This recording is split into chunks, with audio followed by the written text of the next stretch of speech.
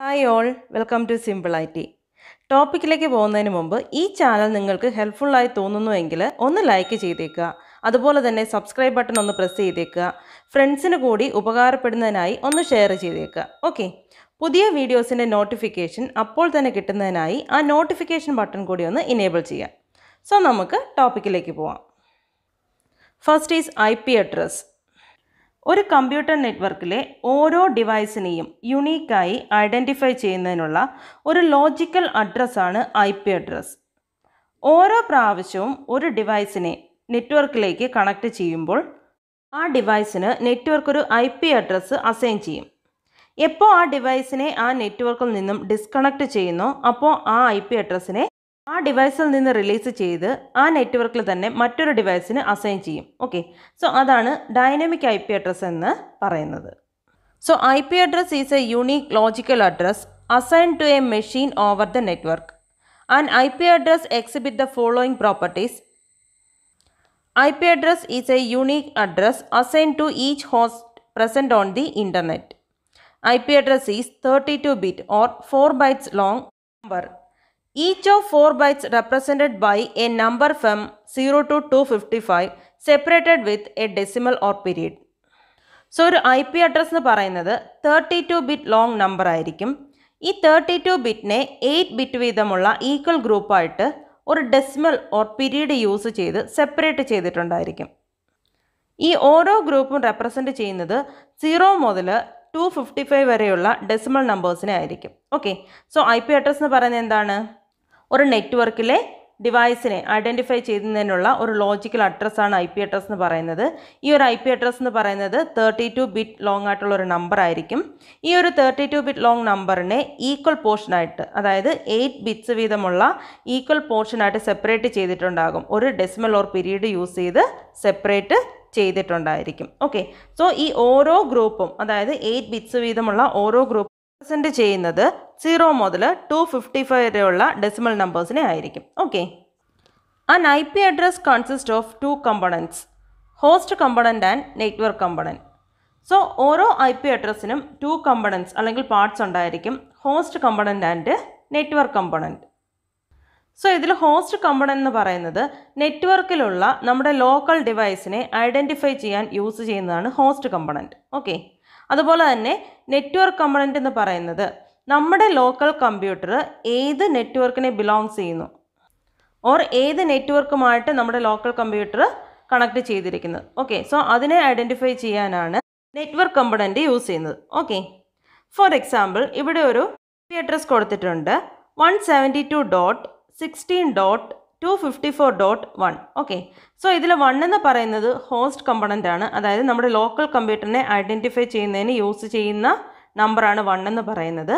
അതുപോലെ തന്നെ 172.16.254 എന്ന് പറയുന്നത് നെറ്റ്വർക്ക് കമ്പോണൻ്റ് ആണ്, അതായത് നമ്മുടെ ലോക്കൽ കമ്പ്യൂട്ടർ ഏത് നെറ്റ്വർക്കുമായിട്ടാണ് കണക്ട് ചെയ്തിരിക്കുന്നത് അതിനെ റെപ്രസെൻറ്റ് ചെയ്യുന്നതാണ് 172.16.254 എന്ന് പറയുന്നത്. ഓക്കെ, സോ ഇത്രയുമാണ് IP address. Next is URL, uniform resource locator. ഇൻ്റർനെറ്റിലുള്ള documents, files like images, videos, web pages. Okay, so ഇതിനെയൊക്കെ യുണീക്കായി ഐഡൻറ്റിഫൈ ചെയ്യുന്നതിന് യൂസ് ചെയ്യുന്ന വെബ് അഡ്രസ്സിനെയാണ് URL എന്ന് പറയുന്നത്. ഫോർ എക്സാമ്പിൾ കേരള യൂണിവേഴ്സിറ്റിയുടെ URL ആണ് https://www.keralauniversity.ac.in എന്ന് പറയുന്നത്. Okay, so URL refers to a web address which uniquely identifies a document over the internet. This document can be a web page, image, audio, video, etc. Example, https://www.keralauniversity.ac.in. So ഒരു URLന് different components ഉണ്ടായിരിക്കും. That is protocol, sub domain, domain name, top level domain. So അങ്ങനെ different components ഒരു URLന് ഉണ്ടായിരിക്കും. Okay, അപ്പോൾ നമ്മളുടെ ഈ example https://www.keralauniversity.ac.in. ഇതിൽ HTTP or HTTPS എന്ന് പറയുന്നത് എന്താണ്? പ്രോട്ടോകോളാണ്. അതിൽ HTTPS റെപ്രസെൻറ്റ് ചെയ്യുന്നത് സെക്യൂർഡ് കണക്ഷനെയാണ്. ഓക്കെ, സോ www എന്ന് പറയുന്നത് സബ് ഡൊമെയിൻ ആണ്. കേരള യൂണിവേഴ്സിറ്റി എന്ന് പറയുന്നത് അതിൻ്റെ domain name or actual name അല്ലെങ്കിൽ സെക്കൻഡ് ലെവൽ ഡൊമൈൻ നെയിമാണ്. അതുപോലെ തന്നെ .ac.in എന്ന് പറയുന്നത് അതിൻ്റെ top level domain നെയിമാണ്. Okay, so domain name എന്താണെന്ന് നമ്മൾ നെക്സ്റ്റ് സെഷനിൽ പറയുന്നുണ്ട്. ഓക്കെ, സോ ക്ലിയർ ആയല്ലോ എന്താണ് URL എന്നുള്ളത്. URL എന്ന് പറഞ്ഞാൽ ജസ്റ്റ് ഇത്രയേ ഉള്ളൂ. ഇൻ്റർനെറ്റിൽ ഒരു വെബ് പേജിനെ അല്ലെങ്കിൽ ഒരു ഡോക്യുമെൻറ്റിനെ ഒരു ഫയലിനെ ഒക്കെ യൂണീക്കായിട്ട് ഐഡൻറ്റിഫൈ ചെയ്യുന്നതിന് യൂസ് ചെയ്യുന്ന വെബ് അഡ്രസ്സിനെയാണ് URL എന്ന് പറയുന്നത്. Okay, next is domain name. So domain name എന്ന് പറയുന്നതും ഒരു വെബ്സൈറ്റിനെ ഐഡൻറ്റിഫൈ ചെയ്യുന്നതിന് യൂസ് ചെയ്യുന്ന യുണീക്ക് നെയിമാണ്. ഓക്കെ, എല്ലാ ഡൊമൈൻ നെയിമിനും ഒരു സഫിക്സ് അല്ലെങ്കിൽ എക്സ്റ്റൻഷൻ ഉണ്ടായിരിക്കും.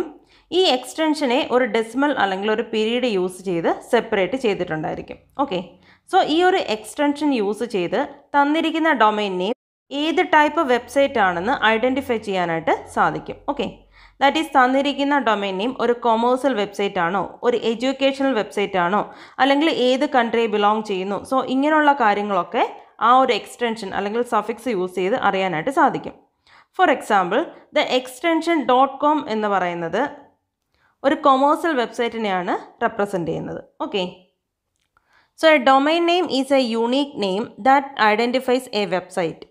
All domain names have a domain suffix or domain extension separated by a period or decimal that helps to identify the type of website the domain name represents. For example, .com represents the commercial website. So അതുപോലെ തന്നെ നമ്മൾ കുറച്ച് domain നെയിമും അതിൻ്റെ മീനിങ്ങും കൊടുത്തിട്ടുണ്ട്. അതായത് .com എന്നാണെന്നുണ്ടെങ്കിൽ commercial, .edu എന്നാണെങ്കിൽ educational website ആണത്. അതുപോലെ തന്നെ .gov എന്നാണെങ്കിൽ ഗവൺമെൻറ് ഏജൻസിയാണ്. INT എന്നാണെങ്കിൽ ഇൻ്റർനാഷണൽ ഏജൻസിയാണ്. അതുപോലെ തന്നെ MIL എന്ന് പറയുന്ന മിലിറ്ററിയെ റെപ്രസെൻ്റ് ചെയ്യുന്നു.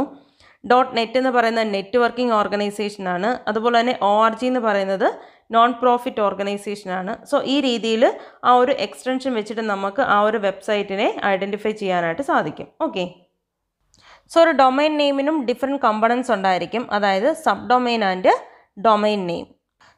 ഫോർ എക്സാമ്പിൾ, www.abc.com എന്ന നെയിമിൽ www എന്ന് പറയുന്നത് സബ് ഡൊമൈൻ ആണ്. അതുപോലെ തന്നെ ABC എന്ന് പറയുന്നത് സെക്കൻഡ് ലെവൽ ഡൊമൈനും .com എന്ന് പറയുന്നത് ടോപ്പ് ലെവൽ ഡൊമൈനും. ഓക്കെ, സോ ഈ സബ് ലെവൽ ഡൊമൈനും ടോപ്പ് ലെവൽ ഡൊമൈനും കൂടെ കമ്പൈൻ ചെയ്തിട്ടാണ് നമ്മൾ ഡൊമൈൻ നെയിം എന്ന് പറയുന്നത്. സോ ഏതൊരു ഡൊമൈൻ നെയിമും ഇങ്ങനെ രണ്ട് പാർട്ടായിരിക്കും, ഒരു ഡൊമൈൻ നെയിമും ഒരു സബ് ഡൊമൈനും. ഓക്കെ, സോ URLും ഡൊമൈൻ നെയിമും രണ്ട് യൂസ് ചെയ്യുന്നത് ഒരു വെബ്സൈറ്റിനെ യുണീക്കായിട്ട് ഐഡൻറ്റിഫൈ ചെയ്യുന്നതിന് വേണ്ടിയിട്ടാണ്. ബട്ട് ഇത് തമ്മിലുള്ള ഒരു ഡിഫറൻസ് എന്താണെന്ന് പറഞ്ഞാൽ URL എന്ന് പറയുന്നത് ഒരു വെബ്സൈറ്റിൻ്റെ കംപ്ലീറ്റ് പാത്ത് ഉണ്ടായിരിക്കും. ഓക്കെ, ബട്ട് ഒരു ഡൊമൈൻ നെയിം എന്ന് പറയുന്നത് www. ഏത് ഡൊമൈൻ നെയിമാണോ ആ ഡൊമൈൻ നെയിം. സോ ആ രീതിയിലായിരിക്കും ഉണ്ടാവുക. ഫോർ എക്സാമ്പിൾ എന്ന് പറഞ്ഞാൽ നമ്മളിവിടെ കൊടുത്തിരിക്കുന്ന കേരള യൂണിവേഴ്സിറ്റിയുടെ കേസ് എടുത്താൽ https://www.keralauniversity.ac.in എന്നാണെങ്കിൽ അത് ആ കേരള യൂണിവേഴ്സിറ്റിയുടെ URL ആണ്. ഓക്കെ, ബട്ട് www.keralauniversity.ac.in അങ്ങനെ മാത്രമേ ഉള്ളൂ എന്നുണ്ടെങ്കിൽ അതെന്തായിരിക്കും, ആ കേരള യൂണിവേഴ്സിറ്റിയുടെ ഡൊമൈൻ നെയിം ആയിരിക്കും. ഓക്കെ, സോ ഇത്രയുമാണ് ഡൊമൈൻ നെയിം എന്ന് പറയുന്നത്.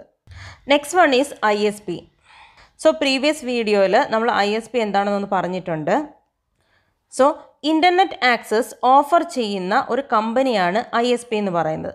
Okay, that is BSNL, Jio, Vodafone. So അതുപോലെയുള്ള എന്തെങ്കിലും ടെലിഫോൺ കമ്പനീസ് അല്ലെങ്കിൽ സം അതർ കമ്പനീസ്, അതിനെയാണ് നമ്മൾ ISP എന്ന് പറയുന്നത്. സോ ഡിഫറെൻറ്റ് സർവീസസ് ഒരു ISP ഓഫർ ചെയ്യുന്നുണ്ട്. That is internet access offer ചെയ്യുന്നുണ്ട്.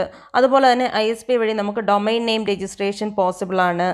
Dial-up connection, that is internet access ചെയ്യുന്നതിനുള്ള ഒരു മെത്തേഡാണ് ഡയലപ്പ് കണക്ഷൻ എന്ന് പറയുന്നത്. അത് ഡീറ്റെയിൽ ആയിട്ട് നമ്മൾ ലേറ്റർ പഠിക്കുന്നുണ്ട്. ഓക്കെ, സോ ഡയലപ്പ് കണക്ഷൻ ഒരു ISP പ്രൊവൈഡ് ചെയ്യുന്നുണ്ട്. അതുപോലെ തന്നെ ലീസ്ഡ് ലൈൻ ആക്സസ്, അതായത് ടെലിഫോൺ കണക്ഷനൊക്കെ ISPs പ്രൊവൈഡ് ചെയ്യുന്നുണ്ട്. ഓക്കെ, സോ ഇത്രയുമാണ് ISPയുടെ സർവീസസ് എന്ന് പറയുന്നത്. That is ISP is A company offering access to internet. They offer various services, that is internet access, domain name registration, dial-up access and leased line access. Okay, next നോക്കാം what are the different types of ISPs, അതായത് different types ISPs ഏതൊക്കെയാണെന്ന്. അതിൽ first one എന്ന് പറയുന്നത് access providers. That is ഒരു telephone line cable, wifi, fibre optics.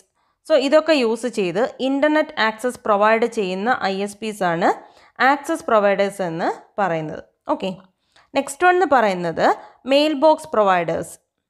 So email account provide ചെയ്യുകയും അതുപോലെ തന്നെ ബൾക്കായിട്ട് ഇമെയിൽ സെൻഡ് ചെയ്യുന്നതിനും അക്സെപ്റ്റ് ചെയ്യുന്നതിനും ഒക്കെ ഉള്ള ഫെസിലിറ്റി പ്രൊവൈഡ് ചെയ്യുന്ന ISPസിനെയാണ് മെയിൽ ബോക്സ് പ്രൊവൈഡേഴ്സ് എന്ന് പറയുന്നത്. ഓക്കെ, സോ വെരിസൺ എന്ന് പറയുന്നത് മെയിൽ ബോക്സ് പ്രൊവൈഡേഴ്സിന് ഒരു എക്സാമ്പിളാണ്.